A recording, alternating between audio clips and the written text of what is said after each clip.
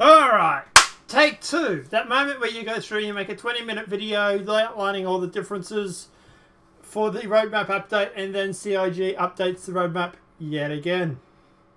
Yeah, painful. But let's jump into it. Take two. So let's go through and talk about... Now, guys, this will be a full breakdown of the roadmap. If you want a no bullshit version of it, obviously feel free to go and check out Noobifiers. But this will be a full breakdown for everybody that wants all the details. Let's jump into it. So 3.5, 3.6, 3.7, 3.8 have been updated. And then updated again, apparently. But yeah, characters for 3.5. Obviously, Mission Giver Takia Perceive, whatever her name is 25 out of 46. The DNA face customization is 63 out of 104. And female playable characters is 80 out of 102. Which is good because all those are progressing along very nicely. Locations. ArcCorp Planet is 20 out of 36. ArcCorp Moon Lyria is 11 out of 14. And ArcCorp Moon Walla is 4 out of 6, which is great. Area 18 Landing Zone is 227 out of 448. So they are progressing along quite nicely, which is also good because it's due literally less than a month away. We'll get into that. The AI, FPS Avoidance version 2 is 0 out of 3, which is a little bit concerning, but not to be expected, I suppose. Basic gunship behavior is 1 out of 2. AI flight model is polished, so that is complete. AI behavior combat is 0 out of 4. So obviously they haven't gone through and they've still got a little bit to do on FPS avoidance. They've still got a little bit of work on basic behavior and obviously combat improvements. But at the end of the day, at least the flight model has been done, I suppose. For the AI at least. Gameplay. System heat is 1 out of 11. AI bounty hunting missions and environmental missions, is 0 out of 3.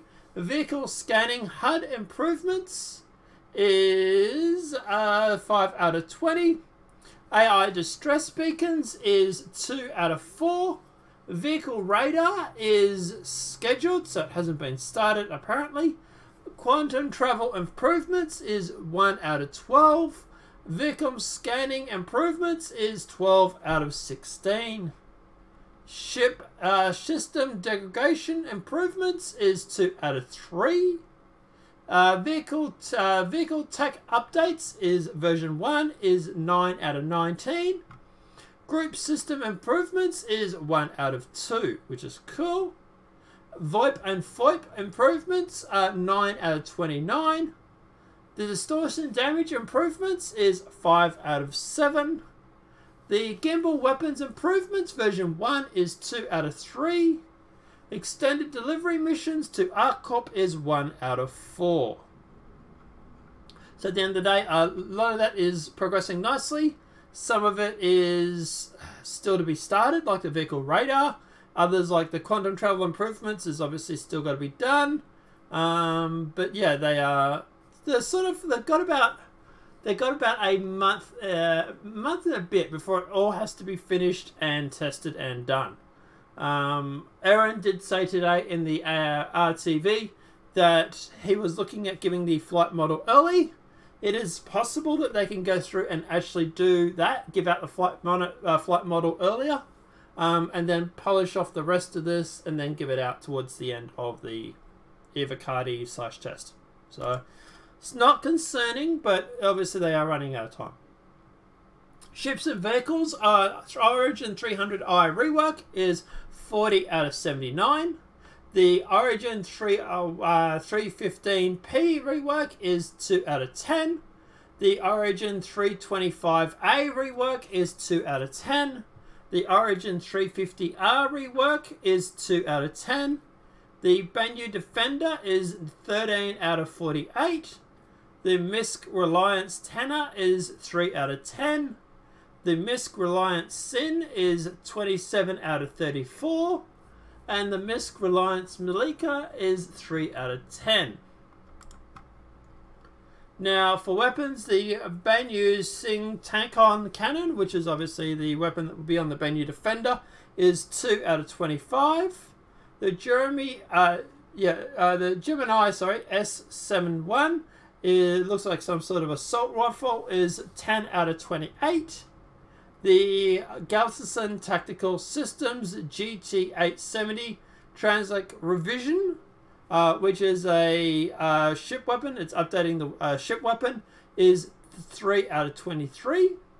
The Kaskek Arms Coda, might be mispronouncing, is 6 out of 26.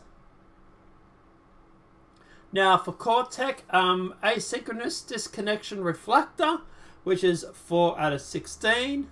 The Network OCS Store Files is 0 out of 10. The new flight model is 122 out of 144, which is nice. The Projectile Manager is 5 out of 12. The Hard Surface Shaver Improvements is 3 out of 5.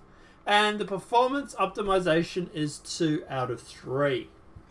So what I think they'll do is they'll go through and they'll put through a 3.5 point light, for example, which will have like the flight model and stuff like that. Once they've gone through and they've tested that and they've got some of these other things checked off, they will then go through and slowly add them as well. But I do think they will be giving the Evocati to early March, which is what I always suspected, because there's going to be a lot of testing involved in that. But anyway. 3.6 has been updated as well. We do now have glass visor and HUD improvements. That is obviously scheduled. Now for locations, we now have rest stop space stations, exterior variations. The AI, we have the Ship AI 3D Pathfinding version 2. This is adding the ability for spaceships to efficiently navigate space using physics grids. NPC improvements for the bartender, NPC improvements for civilian, FPS coverage version 1, which is scheduled. For gameplay, we have weapon attachments, improvements of player customization for personal weapons, which is cool. That'd be like scopes, silencers, stuff like that. Black market economy. Okay, this is new. Scheduled forces, security forces and shop will be able to identify stolen and illicit goods. That is definitely cool. Ship rentals. Players can rent ships from shops. Thank God. Ship rentals looks like it's coming in now. This is obviously new today. This is in the new update since today. They virtually updated it twice in one day. Player free look, giving players greater control of their view, is obviously in 3.6. 3.6 ragdoll improvements, so improving the articulate entity simulations. Player jump version 2 will improve the jumping mechanics. Ship systems degradation improvements, so improved anti-degradation gameplay, which is cool. System misfires is 7 out of 16, so they've already started on this, but it's adding misfire events in which cause items to perform unexpectedly. Player I said this, I missed this earlier. Player carryables version 2, which is improves to how the players pick up and carry items. Transit system volume 2 or version 2 improves increasing and egress systems. I presume that would be like adding more tracks and stuff like that for the railway, as well as improving the train system. Maybe the motion and stuff like that, because sometimes it goes off the rails in the image. Bounty missions, NPC improvements is obviously there as well in 3.6. Now in 3.6 we also get the Aegis Vanguard Warden update, which is 3 out of 14 already, so they've started on that. The Cougar Intergalactic P-52 Armakedes, I'm getting it wrong, Armakedes, whatever, I'm getting it wrong, is scheduled as well. Sorry guys, I can't pronounce that. Origin 890 jump is 28 out of 144, so they've already started on the 890 jump. The P-52 Merlin improvements is scheduled. Apocalyptic's Aminus missile launcher is scheduled, which is cool. To be a new weapon for us. There'll be like a handheld weapon for like a rocket launcher. The Bering S-38 pistol is scheduled. The Max OX neutron repeaters is in development for a creation and implementation of a new ship weapon that is already started at 1 out of 12. Cortec client to server actor network rework. Reworking the improvements to better communicate players' actions from client to the server is obviously there as scheduled. Planet ground fog tech. Varying layers of fog on planetary terrain. That would look cool. Player procedural asteroids version 2. Asteroid field generation and visual improvements. Distribution and ecosystem improvements is also there as well. Harvestable entity spawning. So an automatic system enabling the spawning of harvestable edible entities. I think that's in both space and on the ground. I'm not sure if that's just like asteroids and stuff like that, or if that's actually like fruit and veg and stuff that will also be growing, like plants and stuff maybe. And of course performance optimization as well. For 3.7 we have the Bounty Hunter armor, implementing the Bounty Hunter armor set for 3.7, which looks cool. The locations, we get the cargo depot space stations, which is quite impressive. The rest stop space stations unoccupied, which is cool. The rest stop space stations interior variants, which I'm guessing is a whole bunch of variations for the rest stop space stations. Which I'm a little bit confused about, because I thought we already had that. So, implementing the expansion of interior models and archetypes. So maybe there's going to be different types, different archetypes or something like that. But they did say that it's implementing an expansion. They didn't say a rework, so I'm not quite sure. NPC improvements shopkeeper. So improving of the shopkeeper NPC to allow for additional behavior is there in 3.7. FPS combat weapon types. The ability for the combat AI to engage the player while using a wider range of arsenal weaponry is in 3.7, which is cool. Advanced gunship defensive maneuvers, which is the implementation and balancing of defensive maneuvers for reacting to incoming heavy fire, which is cool because it should stop them looking kind of derpy and just sitting there. Refueling or fuel scooping.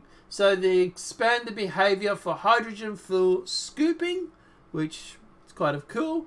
Player locomotion stair improvements. So improve character locomotion up and down stairs.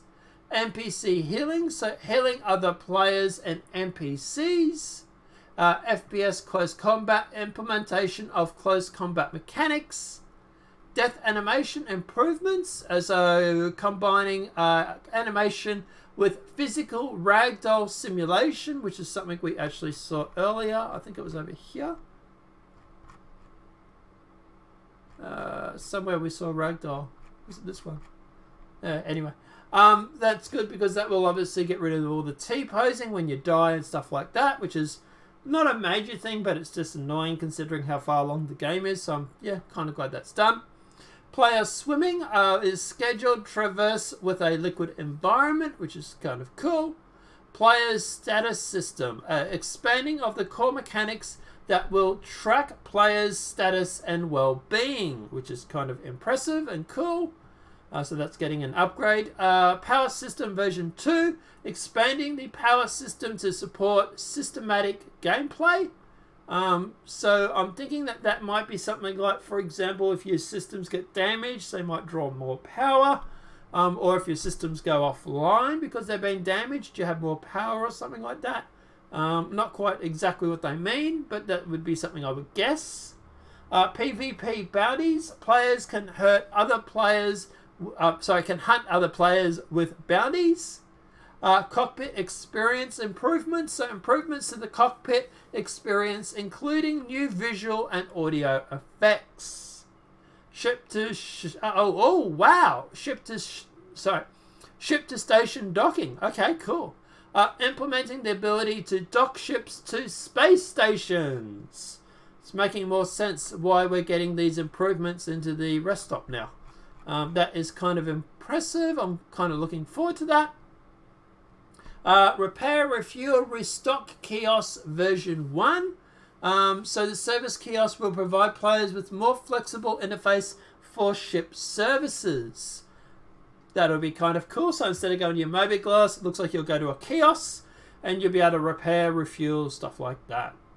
Physical inventories. Implementing a localized physical inventory system, meaning you won't be able to carry 400 different suits with you. Looks like they're going to try and make it so that you only carry what you can, and the rest of your stuff will be in your physical inventories, which is good. It's gonna bug people because they're not going to be able to carry 400 guns anymore, but it's going to force people to start carrying what they need. Under ships, we have ships and vehicles. We have the Aegis Vanguard Hellbringer, or Harbinger, which is implementing the Vanguard Harbinger. We have the Aegis Vanguard Sentinel. We'll have the Drake Cutlass Red rework, which is kind of cool. For weapons and items, for four entries, we'll have the GP33 grenade launcher. We'll have the Hedy by Servo frag pistol. We're going to look at the FL33 laser cannon. We're going to get the Class and Lumini V, which looks like it's some sort of electric assault rifle. For core tech, we are going to get large-scale shadows and improvements, which is kind of cool. Server to client actor network rework. Didn't we have something like that before? Yeah, we did. Client to server actor network rework. So network improvements to better communicate players from the server. From the server to the client. So that's the opposite. So this is client to server. That is server to client, which is cool. And performance optimization, which is obviously needed. They're going to do that every 3 months though. Improved terrain shadows. Shield technology replacement. So maybe will be raising time to kill. Replacement of the legacy shield system to use signal distance field tech. Atmosphere tech improvements, which is also cool as well. So for characters for 3.8, which is obviously December or up until December of 2019, we are getting the Microtech collection for Co's. So this is the implement clothing commonly worn by the citizens of Microtech. We're also going to get a mission giver. Eddie Parr is creating a new mission giver, and it just says that it's for Microtech. So yeah, we don't know a lot about that. There's not even a photo. They want it to be a surprise, presumably. Locations, refinery space stations. Implementing refinery space stations into the game, which is cool. Cargo space stations unoccupied, which is implementing unoccupied versions of cargo space stations into the game, which is weird because they're actually putting in the other version first here. We go up here. So we've got the cargo depot there, and now this is the unoccupied version, which is kind of back to front, but regardless. I'll take it. Refinery space stations unoccupied, which is the implementing unoccupied refinery space stations into the game, which is apparently, yeah, okay, whatever. The Microtech planet, building and populating Microtech, which is something they've just recently added today after they've already updated today because I wondered where that was. The new Bubbage Landing Zone version 1. So this is obviously enclosed to protect the inhabitants against the elements. New Bubbage is the major social and economic trading hub. Despite highlighting Microtech's flagship store and landing zone is a haven for other small tech companies, the initiative implementation may contain limited traversability districts. So it's a new landing zone for Microtech, and it looks kind of cool. The Microtech Moon Calliope, the Microtech Moon Seleno, and the Microtech Moon Entropa. Europa. Might be mispronouncing that. For AI, for 3.8, we get the FPS Combat Behavior version 2. We get the Flight AI Ace Pilot, so creating Ace level flight behavior for the AI, which is going to make them so much more interesting to kill. We get Dominic Mission Systems, which is huge. Guys, this is basically the system that will go through and say, for example, it might turn around and say, we need more minerals. We need more ore at Microtech. So they will then go through and put out a mission, which will bring us 200 kilos, for example, of ore from Heston to Microtech, for example. So this is the computer system or the server going through, realizing that it needs something in the game or that there is a mission that is a possibility, and going through and actually launching that themselves. What we have at the moment is a lot of missions that are on timers. This will actually replace those with actual missions that are needed. And will actually be missions that are dynamic, as the name suggests. So for example, if someone is going through and pad ramming on Port Al-Azhar, you might see, for example, a bounty hunting mission coming up for that player. So it's the AI or the computer going through, realizing what missions are needed and putting them up, which is really cool. It's going to stop a lot of these on timers, and it's basically going to make it a lot more interesting.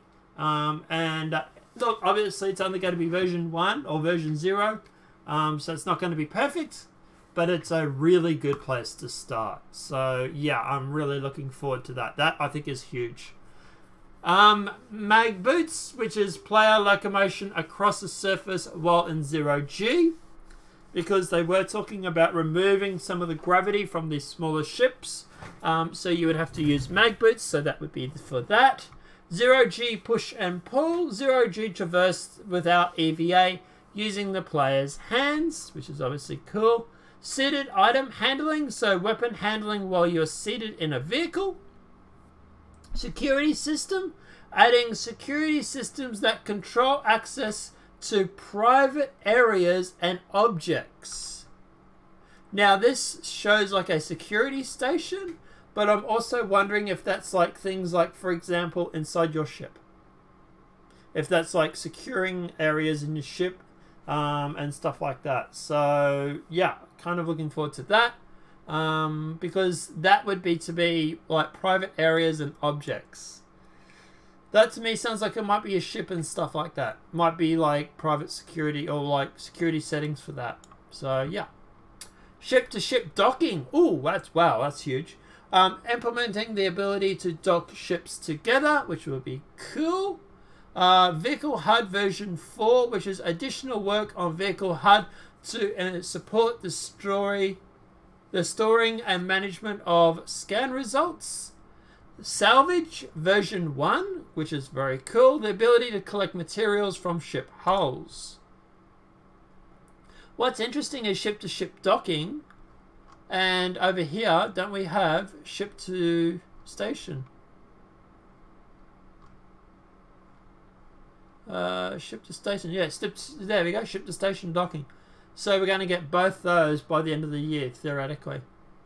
Cool. Ship to vehicles, ships and vehicles, sorry. We're getting the Prowler, which is looking pretty cool.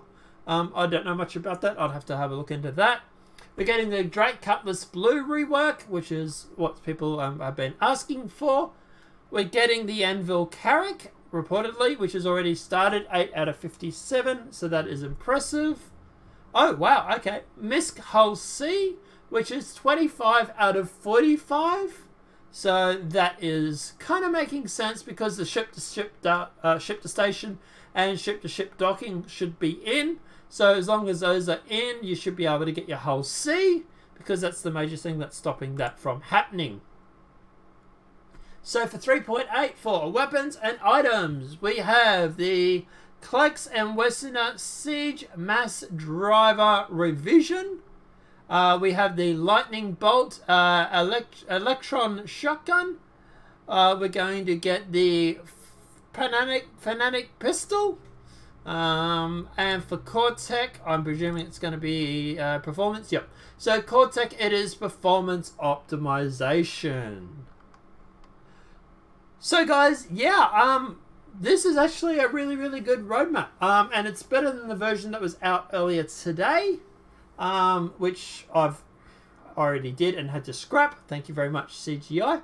But yeah, there's a lot in this that is obviously looking really good. I'm really looking forward to Salvage for 3.8.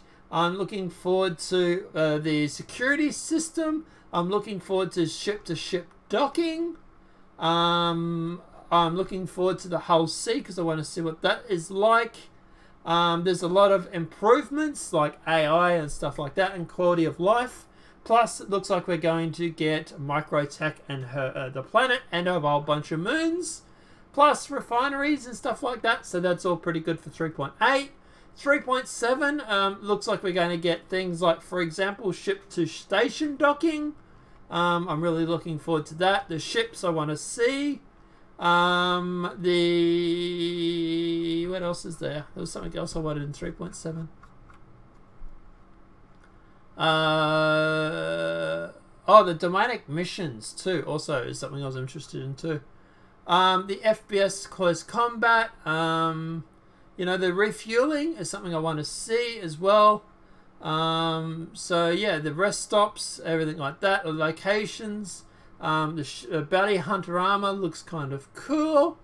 But yeah, no, guys, there's a lot here that is really, really worthwhile. Let me know what your thoughts are in the comment section below. What is the most thing that you are currently looking forward to in all of the 3.5 or 3.6? Or is there anything in particular you're looking forward to the most? Let me know what your thoughts are in the comment section below. Apart from that, guys, obviously the video has been helpful. Please smack a like. If you're new to the channel, welcome and subscribe. Apart from that, guys, I'll see you in the next demonetized video from YouTube. Have a great day and enjoy.